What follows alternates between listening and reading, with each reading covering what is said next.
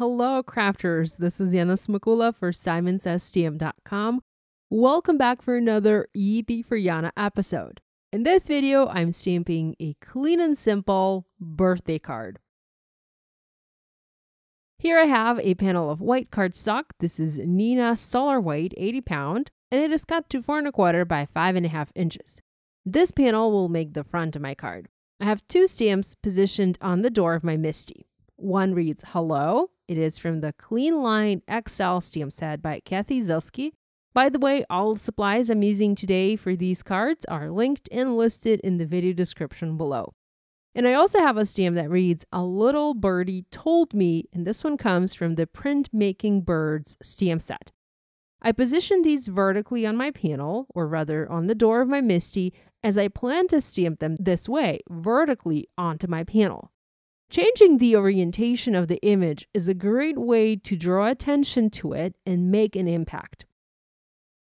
Stamp the same image as intended, in this case, stamp the same sentiment horizontally on your card, and it will not have nearly as impactful of a result as if you stamp it vertically. Of course, not every image or not every design can be rotated like this. It doesn't always make sense. So you can't always rotate an image to draw attention, but many images and many designs can be rotated. So next time you plan to stamp a sentiment on your card, think about how you can position it vertically like this, or maybe diagonally. Or maybe you can even stamp it as intended and then add a mirror impression using the mirror stamping technique. Now I used VersaFine Onyx Black ink and stamped these sentiments onto my panel. I also stamped another panel using the birthday stamp instead of the hello.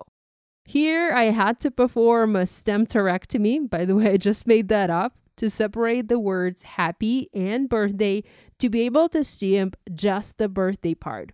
Now, if you're new to stamp cutting, do not be alarmed. Just make sure you're not cutting the actual stamping part of the sentiment, but just the polymer in the background. This way, you'll always be able to piece your stamp back together later if you want to stamp it as intended. I combined different fonts and dramatically different font sizes, and this worked really well, particularly because of that difference in size. Had these two stamps been similar in size, they would have made a much less dramatic impact on the card. Next, I used the Printmaking Birds stamp set to stamp several colorful birds for my card. Now, I love this stamp set for all the different ways that one can use it. The birds have 4 layers. There is an outline layer that can be used alone or together with the other layers. Now, if you use it alone, you can color the birds in using markers or pencils or even watercolors, whatever you prefer. And as for the various layers, I love to use just 2 layers out of 4 layers.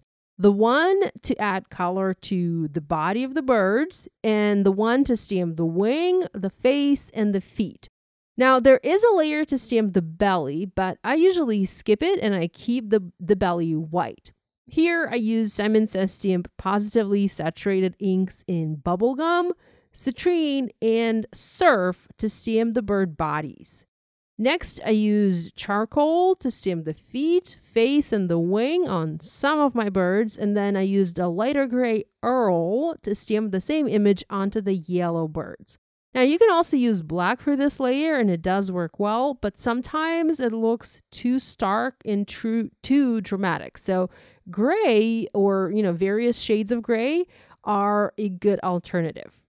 Now, with this type of stamping, the birds do look a little bit incomplete or unfinished, but I think this is the beauty of this look. I really like it. I like to skip the outline, and I like to skip adding the belly layer. There are coordinating dies available that will cut every single bird out, and I used mine to cut the birds. Now, I like to stamp a bunch of birds in different colors, cut a bunch of birds out, and then play with all of the different sentiments, placement options, colors, and all. The plan for this card design is to add several colorful birdies on the right-hand side of the panel to the right of the sentiment. Now, I also want to add one bird directly onto the large stamped hello. I want to ground the birds and give them something to sit on, an illusion of a branch. And the letter O gives me just that. The bird sits on the O with the little feet touching the letter A. I'm using foam adhesive to pop these birdies on my card. Now, some birds have a piece of cardstock adhered over the foam adhesive because I had first planned a slightly different card design and I had already foam mounted some of the birds in place. But I didn't like the result and I just cut it all apart. And sometimes that's something that you have to do. You have to put a card together just to see if you like it or not. And I did not like it. Here, for example, I had a few peach birds and I didn't like them in the end. So I changed them and I used blue birds instead. But looking at the video now, I kind of like the peach birds and I wish I had kept them. Now, I did the same with the birthday stamped panel. I positioned the birds in the same way and I added one bird over the word birthday.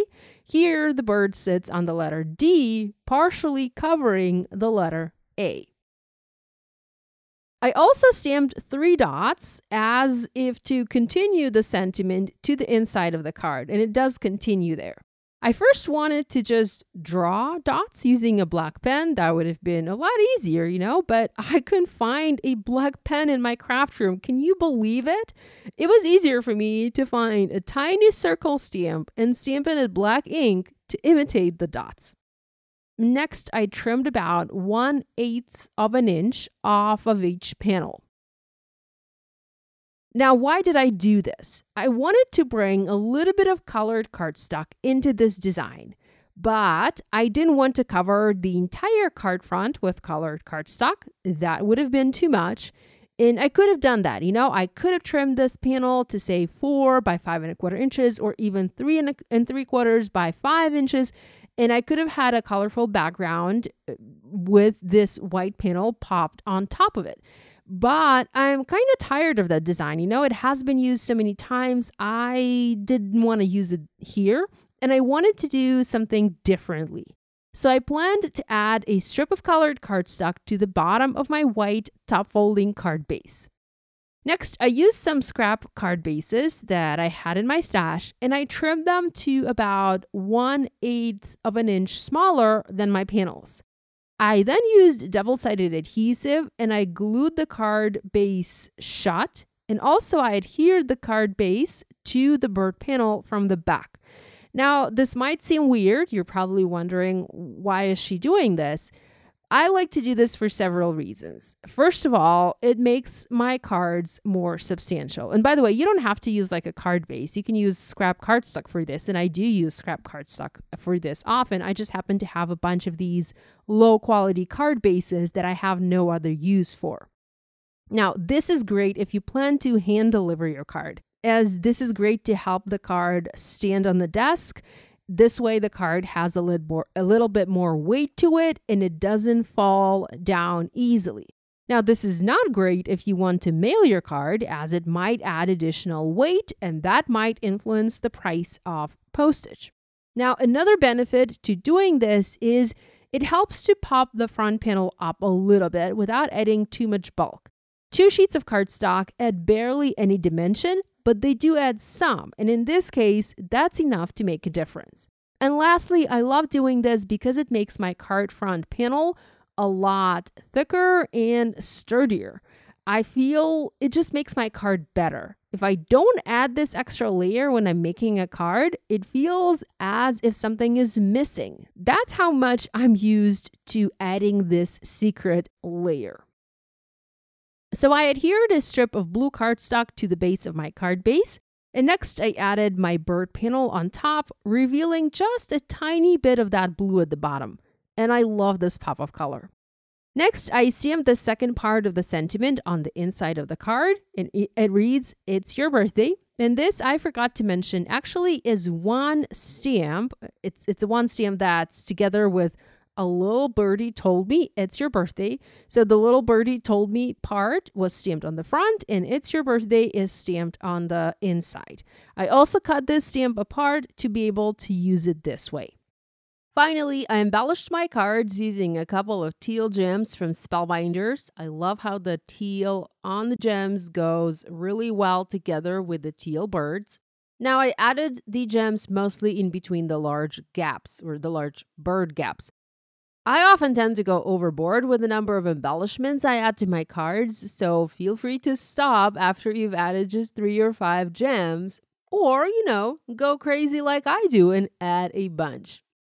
So here's a look at the finished cards. I hope you like them. If you make a card inspired by this video, we'd love it if you shared your project online and tagged us on social media. We always enjoy seeing what you make.